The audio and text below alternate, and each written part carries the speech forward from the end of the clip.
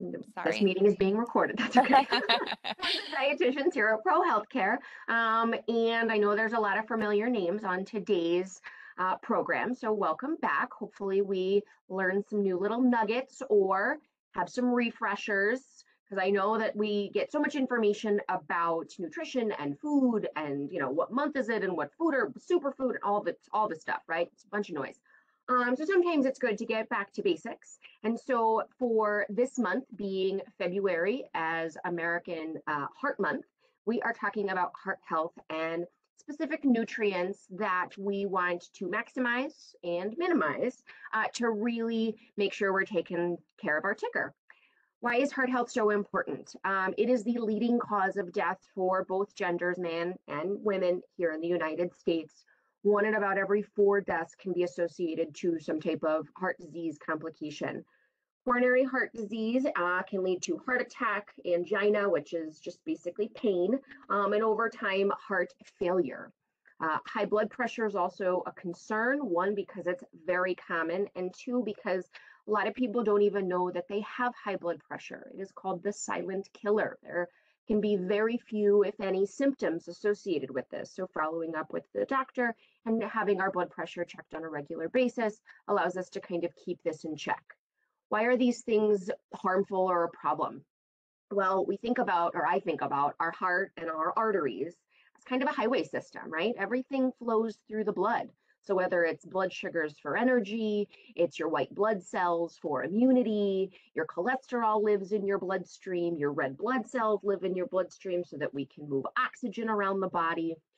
Well, if our heart and our arteries aren't strong and healthy, that highway system kind of gets some potholes, right? Now we've got traffic jams. We are slowing down. We don't have that good circulation.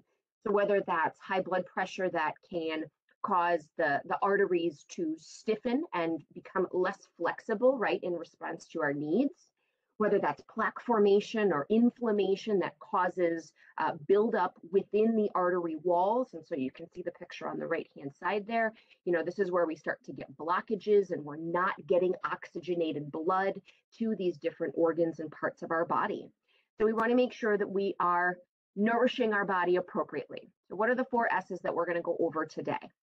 Sugars, sodium, saturated fats, and soluble fiber. Sugars, sodium, and saturated fats, we are going to want to moderate and limit, and those soluble fibers we are going to want to maximize. So let's dive right in. We're going to start with sugars. Sugar consumption in the United States is pretty high. So the average American consumes about 95 grams of added sugar per day, which adds up to about 77 pounds of added sugar every year. If we do the caloric math on that, that is almost 140,000 additional calories consumed from added sugars over the course of a year, right? And why is this a problem? Well, sugar is found everywhere. We know this. We really have 2 different kinds of sugars. We've got our naturally occurring sugars that are naturally occurring in food. So for example, fruits. We know that fruits are sweet, right? When you eat that banana or those grapes or kiwi or strawberries, they have a sweet taste, which means that they are a source of sugar. But those fruits also come with fiber, vitamins, minerals, antioxidants, right? We see this with vegetables, whole grains, milk. Lactose that's in the milk is the milk sugar. That's naturally occurring in your standard dairy milk. It hasn't been added by a food manufacturer. It was just there to begin with. So when we talk about sugar recommendations or kind of the added sugar statistic, we are not referencing these naturally occurring sugars found in whole real foods. Added sugars are really the concern. These are additional calories and additional sugar that are added to our food products, candies, sodas, cookies, pies, baked goods, syrups, that type of stuff. And the problem with these is that they contribute a lot of energy, they contribute a lot of calories, but with no other real nutritional value, right? They don't come with potassium, they don't come with fiber, they don't come with the things that we would get from our naturally occurring sugar in our foods. Now, sugar can be listed as a whole host of names in a product. First, we can see that the top 6 that are listed all end in OSE. Anytime a word ends in OSE, it is an indication that this is a type of sugar. Now, honeys and syrups, corn syrups, molasses, fruit juice, agave, evaporated cane juice, these are all different types of sugar products that a food manufacturer may use in their recipe. Now, when you go and pick up an apple, right, it doesn't come with a nutrition facts label or an ingredient list because it doesn't have any added sugars. They're just naturally occurring within the fruit. But when we pick up, let's say, sweetened apple sauce, or maybe it's some type of juice, well, they might be adding different sugars into that product. And those are the ones that we really want to be minimizing. Why is that? Well, like I had already mentioned, when we consume these added sugars, they're likely replacing other nutrient-dense foods. So for example, you wake up in the morning and you decide to have a donut for breakfast. Well, a donut's going to have added sugars in it. If the alternative was that you were going to do avocado toast or oatmeal, but we chose the donut, well, that one meal, we now lost the opportunity to consume the nutrients from, that more well-balanced oatmeal dish, but we consumed the donut instead. And so this can minimize the ability to get all of the vitamins, the minerals, the fiber, the stuff that our body actually needs. Because I don't want to say we're wasting a meal, but we could potentially be wasting meals and snacks with these added sugar products. When we consume additional added sugars, it can contribute to weight gain. And we know that there is a correlation between excess body fat and increased risk for diabetes, high blood pressure, high cholesterol, all of which can negatively impact our heart health. And we know that when we consume added sugars, and especially in the quantities that a standard American does, it can increase inflammation, triglycerides, and LDL cholesterol in the body. And when we think about the problem with inflammation and LDL cholesterol specifically, is they really can increase that plaque formation inside of our heart and inside of our arteries and really start to slow down the ability for that oxygenated blood to get through the system and do its thing. So what are the recommendations for added sugars? Depends on who you ask, right? But they're not too different from one another. The Dietary Guidelines for Americans recommends that we limit our added sugar intake to less than 10% of calories. Now, again, you might be getting sugars from a glass of skim milk or a banana, but the recommendations are for added sugars. So if you're consuming 1,500 calories a day, we would be looking for less than 150 calories from added sugar. Now, the American Heart Association does it a little differently based on gender, and so they recommend no more than about 100 calories of added sugar for women per day, and then 150 for men. So that would translate to about 6 teaspoons of sugar for a female and 10 for a man. Now, it's hard to sometimes quantify what that teaspoon equivalent is in a product, but if you're one that adds sugar, let's say, to your coffee or tea, you could use those guidelines. Otherwise, most of us are pretty familiar with looking at calories on labels, and so that would be a different way to do it. All right, let's see. Just want to make sure I'm getting all my notes and all the goodies. So, hidden sugars, where are they hidden? Well, the lowest hanging fruit is going to be beverages. Okay.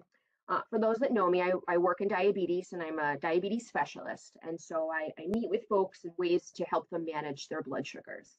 And I really encourage folks across the board, but especially if we're trying to manage our blood sugars, to watch the sugars that we drink. Okay?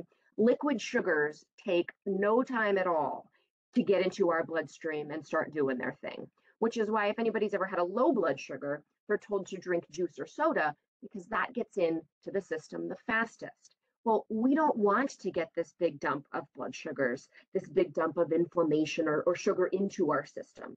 And so liquid sugars are going to have the biggest impact. So whether this is your soda or pop, lemonade, sweet teas, or if you're adding, honey, or you're adding sugar to your coffee or tea, certain alcoholic beverages are going to be a source of sugar, your Starbucks coffee drinks, all of these things can contribute very significant amounts of sugar, okay?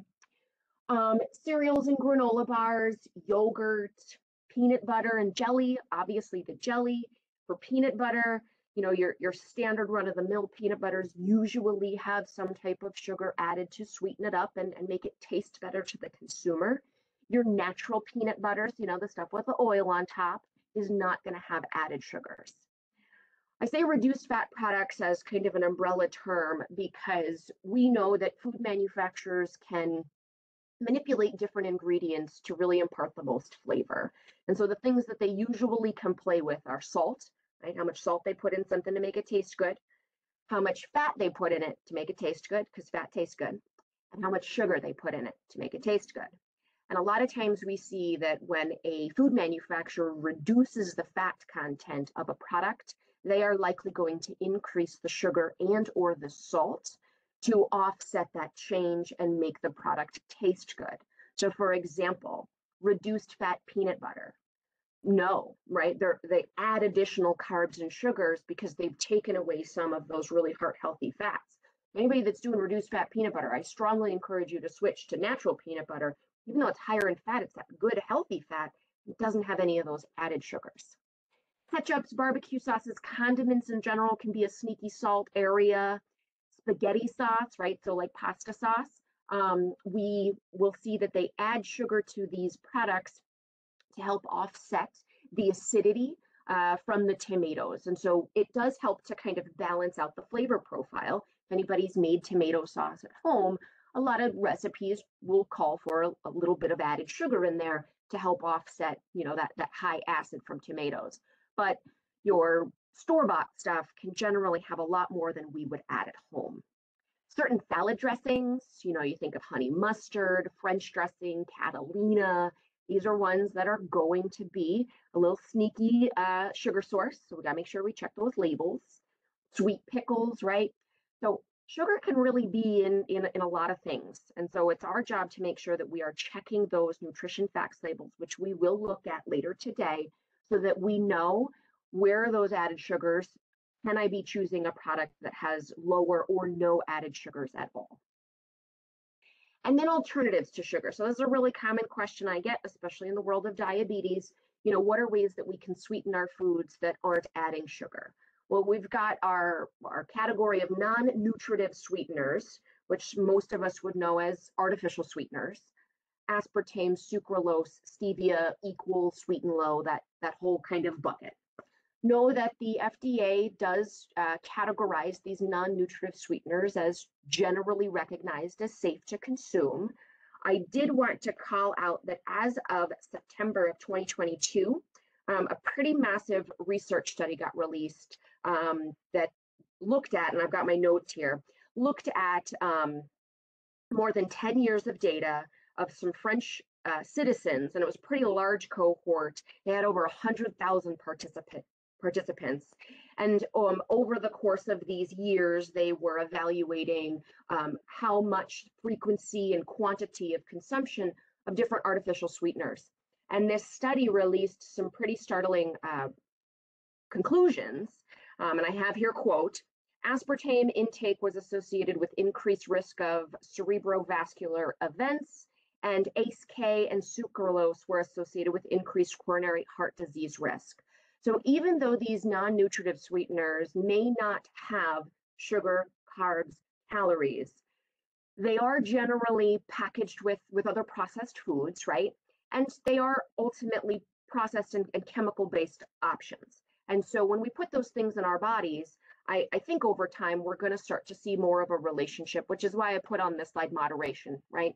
It's not to say that we can't, because they are generally recognized as safe currently. How much are we having? So if we can dial back the quantity, we can minimize that risk. Now, sugar alcohols are different than artificial sweeteners. Sugar alcohols are a different type of compound, right? So if we looked at it underneath a microscope, the chemical structure of a sugar alcohol would look different and therefore is digested differently in the body. Sugar alcohols taste sweet to the human tongue, but they are digested at a 50% or less rate, meaning that when we consume 10 grams of sorbitol from, let's say, a sugar-free chocolate, well, the body's only going to be able to absorb about 5 of those 10 grams. The other 5 grams are going to pass through the digestive system. You're looking at a sugar alcohol anytime the word ends in OL. So just like our regular sugars end in OSE, if you ever see an ingredient on your ingredient list that ends in OL, it is containing some type of sugar alcohol. Erythritol you'll see listed there first is unique from other sugar alcohols in that it is only digested at about a 10% rate. So if anybody is familiar with the product Swerve in your baked good aisles, it will say that it's, zero net carbs and it doesn't have any impact on blood sugars because the product is made from erythritol. And so over 90% of erythritol is passed through the body and doesn't impact your blood sugars or caloric intake. And then monk fruit extract, this is another common sugar alternative. You'll see this in a variety of forms in the grocery store. And basically what it is they take the monk fruit and they are able to extract a specific compound from that product or that produce that tastes sweet. It actually tastes about 100 times sweeter than regular sugar to the human taste buds. And so you'll see this in different products that say 0 calories, 0 carbs, because this monk fruit extract that they extract from the product doesn't have any calories, and so therefore, wouldn't impact your carb intake, your sugar intake, because it's not considered that. But I do encourage folks to practice moderation across the board, not only because these are ultimately processed products, right? You don't just pick aspartame out of the ground. You got to make it, right? So it is processed product. The other thing I want you to keep in mind is that when we consume these really sweet foods, our taste buds they get desensitized. So they expect a higher threshold of flavor, right? So if we're drinking a lot of diet sodas and using a lot of Splenda and doing this day after day, meal after meal, well, when you go to eat a strawberry, well, because strawberries have so much less sugar and it's real sugar, right? It's a naturally occurring type. It's not any of these 100 times sweeter, 400 times sweeter. Our taste buds are like, well, that's not really sweet. That's kind of bland, right? We see this also with sodium and salt, right? When we eat a lot of salty foods, things that don't have as much salt taste bland to us. And that's because the taste buds on our tongue expect this level of, this intensity or threshold of flavor. And so these things that fall beneath it just aren't as intense and so aren't really registered on the tongue. So please practice moderation with these really sweet products so that we can start to appreciate and gravitate more towards those naturally occurring sugars that we find in fruit and get a lot of sweet satisfaction without having to rely on these more processed products. So moving on to sodium. What is the difference between sodium and salt? Because a lot of times we will use these interchangeably and they're not. Sodium is an essential mineral that the human body requires. Now it only requires a couple 100 milligrams a day. So we don't need a whole lot of sodium. It's in charge of fluid regulation, right, throughout the body. It helps with nerve conduction.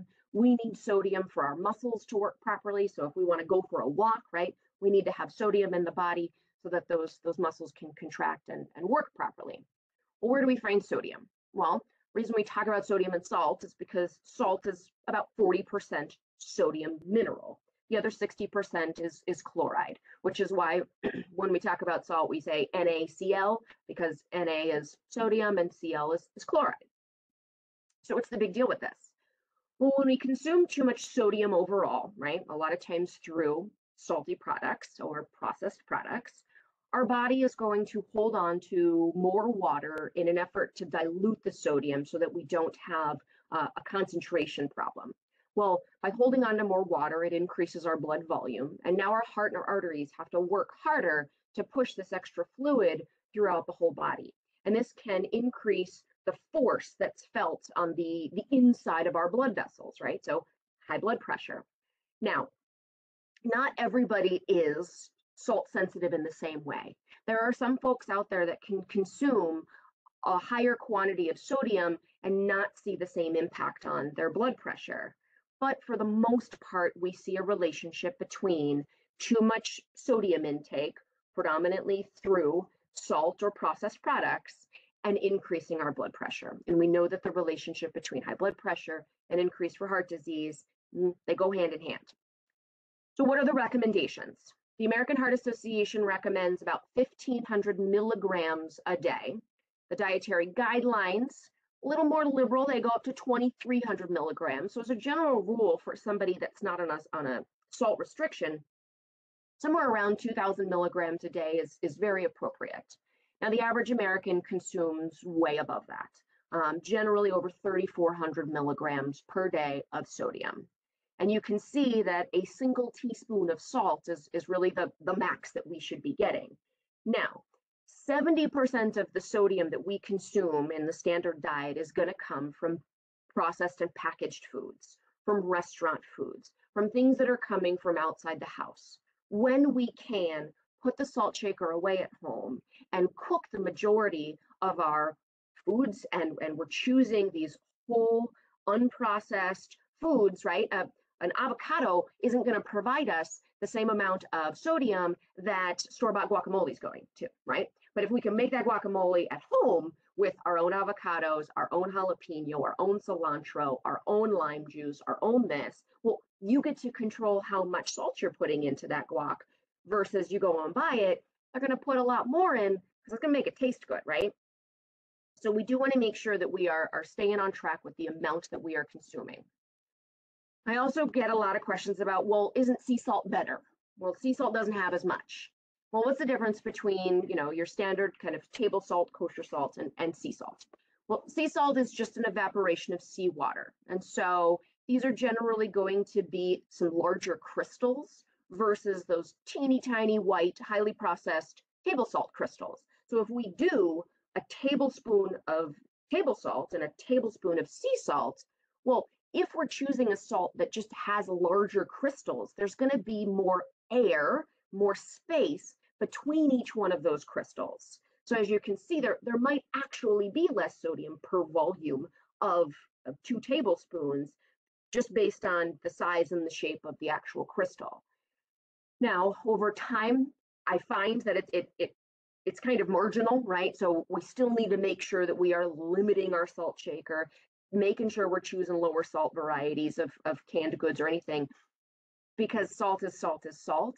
And I also hear, well, sea salt's better for you. It's got other nutrients. When we talk about those other nutrients, whether it be magnesium or whatever, we are getting it in trace amounts, meaning very, very, very small amounts. So sure, purchase the sea salt if that's what you feel more comfortable with, but it's not a free for all because, oh, well, it's sea salt and it's less processed and it's better for me and it's got all these other nutrients. Those may be true, but those are true in basically like microscopic amounts, okay? So we still have to be mindful about it. Now, the DASH diet, which stands for Dietary Approaches to Stop Hypertension. This is a widely researched and widely supported eating pattern that helps to manage hypertension. And there's a lot of overlap between the DASH diet and I find the Mediterranean diet, which is also a widely studied and widely accepted eating pattern to support overall cardiovascular or heart health. And so what do these diets really focus on? Fruits and vegetables, low fat or non-fat dairy. So we're minimizing saturated fats, which we're going to talk about next. They focus on whole grains, right? We want those least processed varieties. Those whole grains are going to have a higher fiber content. We're choosing lower fat proteins in terms of like poultry and fish, right? Less saturated fat than our red meats. Nuts, pistachios, walnuts, almonds. They really focus by eating those types of foods, we're getting higher potassium, higher calcium, higher magnesium, good quality proteins and fiber content that really help to manage high blood pressure. And a lot of those same principles you'll see in a Mediterranean eating pattern. What are the things that we're minimizing? We're minimizing overall fats by choosing these least processed, more kind of plant-based, it's a very plant-based eating pattern, a little bit of poultry and fish, but otherwise we're looking at a lot of fruits, a lot of vegetables, lots of whole grains and nuts, seeds. So by doing that, we're minimizing our saturated and trans fats, which we know are not great for the ticker. By choosing more of those plant-based foods, we're consuming less cholesterol. We're not incorporating red meats. We're not eating the highly processed sweets, treats, sugared beverages. By focusing on more of those whole foods, there's going to be less sodium in our intake, so that's going to help to manage our blood pressure, right? So seeing a theme here of, well, let's eat real foods. Let's eat these single ingredient foods. Let's eat these less processed items. And it really puts us in the driver's seat to be taking care of our health but we also get to make more decisions around what we eat versus allowing the food manufacturer to decide for us. So what are some strategies in reducing sodium? Anytime you're purchasing canned goods, always look for low sodium varieties. Okay, so we've got to check those labels, which again, we're going to take a look at some nutrition labels at the end of this. So first start with low sodium options. And then whenever possible, really try to drain and rinse whatever is coming out of that can. So if you're getting canned, let's say vegetables, canned green beans, because it's affordable, let's say you can't get to the grocery store very often, and so canned varieties really allow you to kind of stretch between your grocery trips. That's totally fine. Let's look for the low sodium options, and then let's make sure that we take all that water, that fluid that the green beans are in, drain it out, and then go a step further and rinse those green beans, because that's going to be helpful in lowering the sodium content even more, getting all of that salty fluid that those green beans were floating in and putting that down the drain. And now you've just got the bean itself. Now, of course, the green bean is going to have absorbed some of the sodium content in the fluid, but if we start with those lower sodium options, it's now even lower by draining and rinsing. Making sure that we're looking at those nutrition labels, and if possible, looking at the ingredient list, because there's going to be some ingredients that aren't just listed as salt, right? They're going to put in MSG, or if something includes soy sauce. These are things that contribute a lot of sodium. Now, I got a lovely email before this because some of our participants had the foresight to already know their question. And so they reached out and I was able to get this answered for them. And the question was, what are some lower sodium alternatives to canned cream of soups? You know what I'm talking about, cream of mushroom, cream of chicken. Those generally have a very high sodium content, right? And those aren't things that you can drain and rinse, because if you do that, you're just putting it down the drain and now you're not really left with anything. So what are the alternatives? Well, one, you can kind of make your own. Now I'm going to preface this with what I'm about to describe still has some saturated fat in it, but could be a very low sodium option, assuming you're not adding any of your own salt. Basically what you would do is start by making a roux, right? So this is butter and flour in a pan. And then you slowly whisk in, while this is on your stovetop, a mix between, let's say, chicken broth and milk. Now, if you are going to be doing a cream of mushroom, you could do a veggie broth and milk, right? You don't have to do the chicken.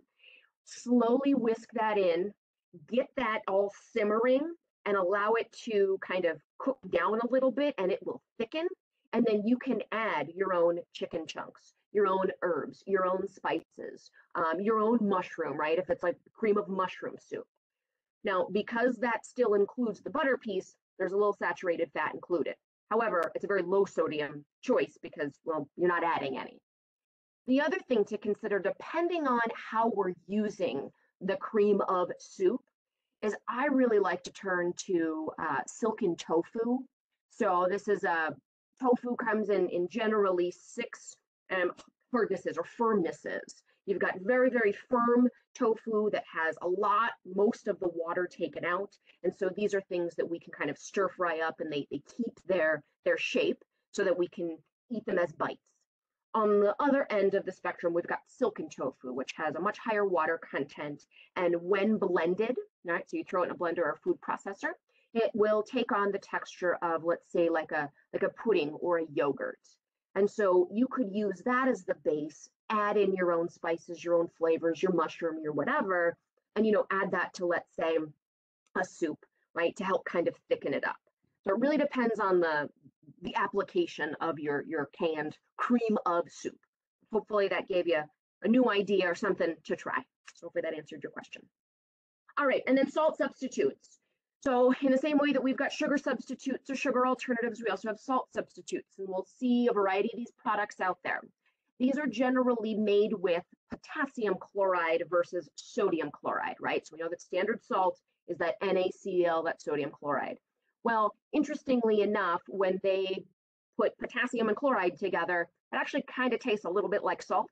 And so these no salt products or salt substitute products will usually use that potassium chloride. It is incredibly important that prior to making this transition, You check with your doctor or your pharmacist regarding certain medications that you might be on, especially regarding kidney function and the high blood pressure medications. The potassium component can kind of wreak a little bit of havoc. So you want to make sure that you're not just doing a complete flip-flop and then you start to have some negative outcomes health-wise because that potassium is now kind of interfering with the particular medication that you're on. I've included some salt-free seasoning blend ideas so that we can start to transition away from using salt as flavor in foods and using more herbs and spices. Now, in the same way that we had talked about sugar having kind of when we consume sweet things, the threshold for flavor is very high. Same thing for salt. So I encourage you, as much as you can, bite the bullet, 2 to 3 weeks, okay? And really try to remove a good bit of the salt in your diet, right? Trying not to do the processed goods, putting the salt shaker down at home, really, really focusing on this. Reason is, your taste buds, they are cells, and cells in the body are always regenerating, right? They're dying off, we're making new ones. Well, by giving it that 2 to 3 weeks, you're allowing fresh taste bud cells to come in. And so your threshold for flavor tolerance will come down as long as we are not introducing that lot of salt or a lot of sugar. And so I see this happen. Folks commit to doing this 2 to 3 weeks, and then they go back and like get a Chinese meal or something, and they say, I couldn't even finish it. Like it started to like hurt my tongue because the salt was so high or the sodium was so high, it started to like kind of bite back or is like burning my tongue. And they could experience that because these new fresh taste buds were like, what is this? I'm not used to this much salt all at one time. So anytime that we can transition to more herbs and spices, I'm seeing this more and more in our grocery stores. You know, you can make it yourself, but McCormick and Penzeys and a lot of these companies are now offering salt-free seasoning blends that you can just buy right off the shelf for convenience, so you don't have to make your own.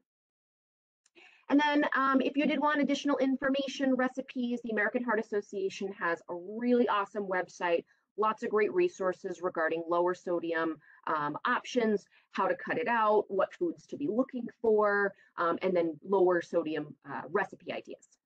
So I don't believe I had provided this to Ashley ahead of time. So when she sends out this email with all the goodies afterwards, it will include this presentation, and so you'll be able to gain access to this website. All right, moving on to our saturated fats. So fat is not bad, okay? We gotta really get into the types of fat that we're consuming. Our body needs dietary fat. It is considered essential. It supplies the body with energy. It helps support cell growth and hormones.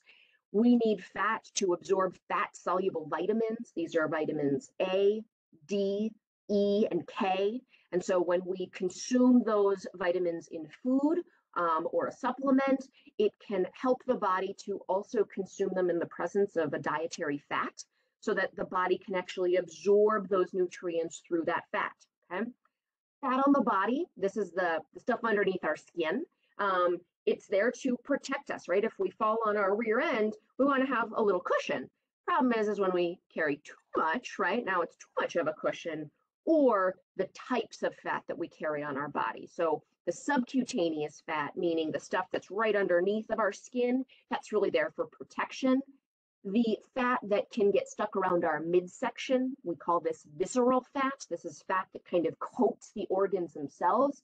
That can be a lot more harmful to the body. And the brain is the fattiest organ in the body. Over 60% of your brain is made up of fat. So we need it, okay? Why does it get such a bad rap? Well, it's because it's so easy to overeat, all right? And what do I mean by that? Fat is considered a calorically dense nutrient, meaning we can fit a lot of calories, a lot of energy into a very small package. 1 tablespoon of peanut butter, which is a very high fat food, is equivalent to approximately 100 calories. That same 100 calories could be found in a medium banana, which is all carbs, or 3 ounces of albacore tuna, which is primarily protein, right? And so if we imagine a banana, 3 ounces of fish, or a tablespoon of peanut butter, these are 3 different sizes, right, that are going to kind of fill the plate, but they're providing us the same amount of caloric energy. So it's really easy to overdo it because I don't know about you, but I could eat 4 tablespoons of peanut butter in a sandwich. I'm not going to sit down and eat 4 bananas at one time. So we need to be mindful about our portions when it comes to higher fat foods and know that the body needs them. It just needs them in smaller quantities. And so when we look at that calorie breakdown, fat, we are able to fit 9 grams or 9 calories per single gram. That's over double the amount of calories compared to carbs and protein. So we just need smaller amounts on the plate. A little bit goes a very long way. And when we talk about our heart health, knowing that we need fat, we want to make sure that we are consuming the right kinds. And so we really want to be minimizing our saturated fats and trans fats. Now, the good news is that we have seen a kind of a shift over the past several years that food manufacturers have been required to remove trans fat ingredients from their recipes. So we don't see them on the shelves like we used to. But saturated fats are really everywhere, okay? We generally find these in animal-based foods, whether that be chicken skin, highly marbled steaks, cheese, butter, whole milk, right? These are all animal-based foods. They're going to provide us saturated fats versus our unsaturated fats. These are the ones we really want to capitalize on, considered mono and polyunsaturated fats. Generally speaking, these fats are going to come from more plant-based sources, avocados, olives, nuts, seeds, right? One exception is going to be fatty fish like salmon. This is obviously an animal, but it's a great source of omega-3 polyunsaturated fats, all right? We really want to make sure that we are minimizing those saturated while maximizing our unsaturated fats. And why is that? Well, we know that saturated fat has a tendency to increase those LDL or lousy cholesterol levels and triglycerides in the blood, just like sugars did, right? Very similar. And as a result, can increase our risk for heart disease, heart attack, or stroke. And so the recommendation is that we limit saturated fats to less than 7% of total daily calories. So if we did this math and you were consuming 2,000 calories a day, that would equate to less than 13 grams of saturated fat for the entire day. Now, the beauty is that nutrition labels are required to have saturated fat as a line item. So you can find out which of the products you're purchasing that have a higher saturated fat content. Like I mentioned, they are primarily found in animal-based foods. Some plants do provide saturated fats, including palm kernel oils, and then coconut oil. Unsaturated fats, where do we find these, right? How do we capitalize on these? Well, they kind of do the opposite, right? So they help to reduce LDL cholesterol. They help to reduce inflammation in the body. And this is where we're going to focus on whole avocados, natural peanut butter, unsalted nuts, olive oil, olives, your walnuts, flaxseed, beans in general, broccoli. So those would be some more obscure things that we didn't know, like that's a source of polyunsaturated fat. It's definitely in smaller quantities than we would get from, let's say, avocado or walnuts, but the foods that are listed there are going to be higher quantities of unsaturated fats. And anytime we can purchase the least processed version, right? So you want to buy the whole avocado. You want to buy the peanut butter that's got the oil on top. And when you look at the ingredients, it says peanuts, period. We just want to get back to these single ingredient foods as much as possible, because that's going to, again, put you in the driver's seat and minimize any of this additive stuff that we see food manufacturers putting in. So what are some tips? Well, we want to replace our solid fats with oils, meaning if you tend to put butter on the pan, well, let's put down a little bit of olive oil. And just as a little trick, if you didn't know this, you can saute, let's say vegetables, for example, in broth. So instead of using oil at all, if you wanted to reduce your fats or reduce your calories, is you can use like a low sodium veggie broth or chicken broth. Now, because it's more water-based, right, broth, it is going to evaporate faster. So you're going to want to keep the container next to you, and you're going to have to continually use it as you're cooking up your vegetables, but you can use broth in place of a fat. We want to replace our processed snacks with whole food items. So those unsalted nuts, your fresh fruits, your fresh vegetables, non-fat yogurt. Processed snacks being things like your crackers, your cookies, your chips, the stuff that's going to come with more of the additives, right? We want to get back to those single ingredient foods.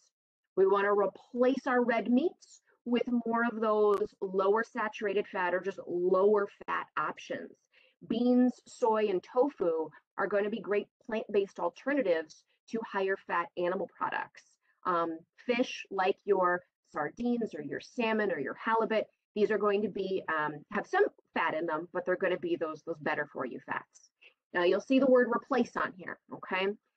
This isn't about removing all fats, and this isn't about just adding the healthier fats and keeping the not so great ones. We really want to see a shift.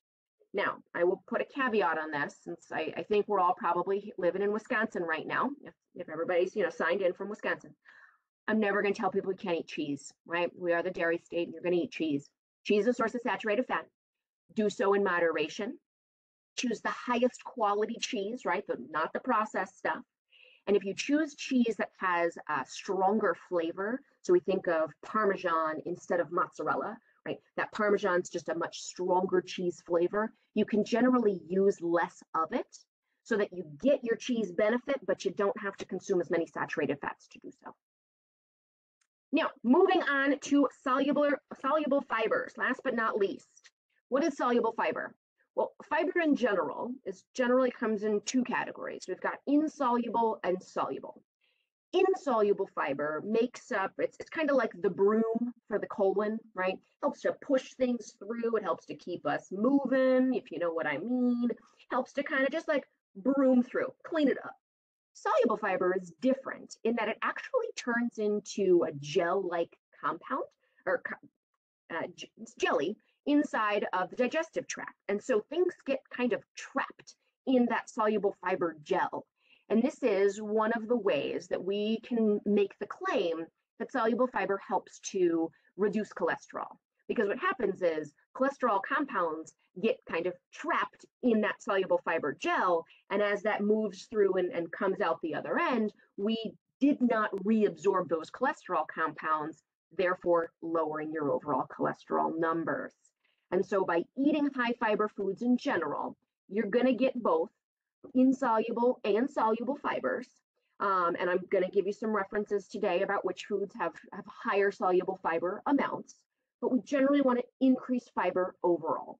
Not only can this help with the cholesterol piece, but it's also going to help to potentially reduce blood pressure and definitely that inflammation. So what are the recommendations? Keep in mind that the average American currently consumes about or less than 15 grams of dietary fiber a day. We can see here that we're looking at much more than that, okay? And these I really encourage you to think of as minimums. As you increase your fiber intake, a lot of times people kind of, they shy away from it a little bit because of the inevitable GI changes, right? Fiber can increase our gas, can make us feel a little more bloated, can change our frequency in the bathroom, right? And some people are like, man, I don't want to deal with all that. Well, the best way to mitigate all of that is that you're going to increase your fiber slowly, okay? So I generally say try to aim for adding an extra 3 to 5 grams of fiber this next week, right? How can you add one extra serving of something per day so that we're increasing by 3 or 5 grams a day? And as you do that, you have to make sure you also increase your water intake. If we increase fiber without enough hydration, everything kind of gets stuck, okay? We need that water to help keep things flowing. So we're increasing fiber in small quantities, and we're increasing our fiber intake at the same time. Now, in terms of the ratio between insoluble and soluble, we recommend 3 to 1, meaning that we want 3 times the amount of insoluble as soluble. So if you were going to consume 32 grams of fiber today, 24 of that would come from insoluble, 8 of that would come from soluble fiber. Now, how do we do that? Well, if we take a look at a list of foods that are very high in soluble fiber, it's incredibly doable, right? So if I think about breakfast, well, if I could do avocado toast with a side of apricots or apple or something, right? Maybe I sprinkle a little bit of flaxseed or sunflower seeds on top of that avocado. Well, boom, I'm at 3 to 4 grams of soluble fiber from breakfast.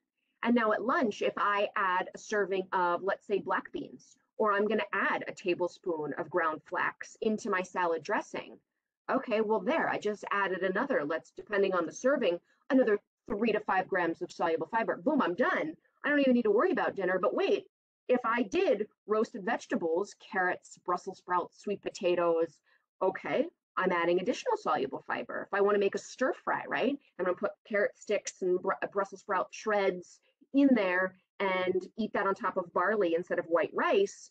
Okay, I have easily gotten to that 8 grams, and I've done so over the course of breakfast, lunch, dinner. If we snack on, avocado slices, or you incorporate more of those fruits and vegetables, it's very doable to get enough soluble fiber in day after day. It just might require a little bit of tweaking to maybe some of our current meal and snack ideas. Like I said, I wanted to take a look at a nutrition facts label before we ran out of time, just so that we kind of know where all of this information is at. Now, again, if you're purchasing an avocado, it's not going to come slapped with one of these. You can always look this information up online, or they have written and printed resources. The Calorie King book is a very popular reference to find out, okay, how many calories, how many carbs, how much fat are in these things. But simply Googling avocado nutrition, you're going to get the USDA website showing up right there on the right-hand side, and you're going to be able to see a full nutrition facts label. You can go straight to the USDA site and you can look up any food, and it's going to give you all of this information. For any of your products that are coming out of packages, boxes, and bags, they legally have to include a nutrition facts label. Now, you're going to see two on the page. The one on the left, we're phasing out this format, but I still see it here and there on different food manufacturer products. The label format on your right-hand side is the one that we are moving to. So we're going to see that more and more often until that's the only format available. Now, you're going to see those colored boxes. We've got orange, blue, yellow, green, and purple. Same information is included on both of these nutrition facts formats. They might just look a little different. Serving size at the top. This gives us context. Please, if you are trying to increase, or let's say decrease, your sodium content, and you go straight to the sodium line, but you don't look at servings, and you proceed to eat this entire package, that 160 would need to be multiplied by 8, because there are 8 servings in the package. So we always want to start with serving size because it gives us context for all of the other numbers below. Fats are going to always be beneath calories. And the way that this works is we're going to have total fats in bold with the number next to them. In both of these examples, it's 8 grams. Like I had mentioned, the FDA requires saturated fat and trans fats to be line items. Now, in both of these examples, we can see that there's 1 gram of saturated fat and no trans fats. Well, people might ask, well, if there's 8 grams of fat, why is only 1 listed? Unsaturated fats, both mono and poly unsaturated fats, do not have to be included, but it doesn't mean they aren't in the food. In these examples, 1 of the 8 grams of fat are those saturated fats that we're trying to minimize. The remaining 7 grams of missing fats would be coming from unsaturated fats. So when you look at a jar of natural peanut butter, that fat content is going to be very high, but the saturated and trans fat is very low, indicating that the majority of the fat that we're consuming are those good, heart-healthy, unsaturated fats that we really want to be maximizing. We go down 2 more lines. We've got that sodium, again, another nutrient that has to be included. Anything that is 140 milligrams of sodium per serving or less is considered a low sodium food. So you might see low sodium listed on the front of food packages. Reduced sodium is a percentage. So 33% reduced sodium. Great. What is it 33% less of? Because if we started at 1,000, we still are looking at a very high sodium product. So we always want to make sure that we're double checking the actual nutrition facts and looking for that 160 milligram number, okay? Remembering that American Heart Association has us at 1,500, and then the standard dietary guidelines have us at no more than 2,300. So by choosing a lot of low sodium products over the course of the day, if we can keep it at or around that 2,000, we're really minimizing risk for the negative, high blood pressure, that type of thing. Now, for those of us that are looking at those fibers and sugars, okay, Those are always going to be included under your total carb heading. Fiber and sugar always are going to be listed. One big difference to our new label format is that we get a little extra transparency. So you're going to see an extra line item there that says includes 10 grams of added sugars. This is how we can make sure that we are buying and consuming foods that minimize or don't have any added sugars in them, okay? Now, you don't have to, in this example, those 10 grams of added sugars are included in the total sugars. So this tells me that 2 of the 12 sugars are naturally occurring, 10 of the 12 sugars were added by the food manufacturer. Okay, so if this is sweetened applesauce, well, regular applesauce is always going to be a source of sugar because it's apples, right? It's the added sugars that they're putting in there to sweeten it up that we really want to keep at as close to zero as possible, which I really think is a great additive to this new format, is because it gives us as consumers this extra transparency into what is the food I'm buying, because it used to just be total sugars 12. Well, we didn't know what percentage of that was naturally occurring sugar and what was added. Now we get to see that, okay? Now, in terms of the fiber piece, sometimes a food label will include a breakdown of insoluble and soluble fibers, which is awesome. But know that the FDA does not require that legally, so it is far less often that we see that, all right? So that finding out that soluble fiber piece, keep that chart handy that we included in this presentation, or simply look this stuff up. You can easily Google kind of the breakdowns of, okay, if a food has 4 grams of dietary fiber, let me go look this up and see how much of that is soluble, how much is insoluble.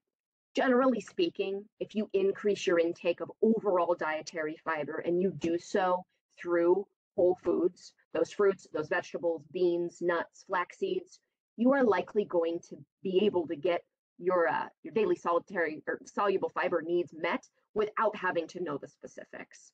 You just got to increase fiber overall. And do know that research supports that increasing fiber through real foods, not supplements, has a bigger positive impact on gut health, on cholesterol, on all the things that we're talking about. So yes, taking a fiber supplement has its benefits, but eating more fiber through whole foods is going to be the best option.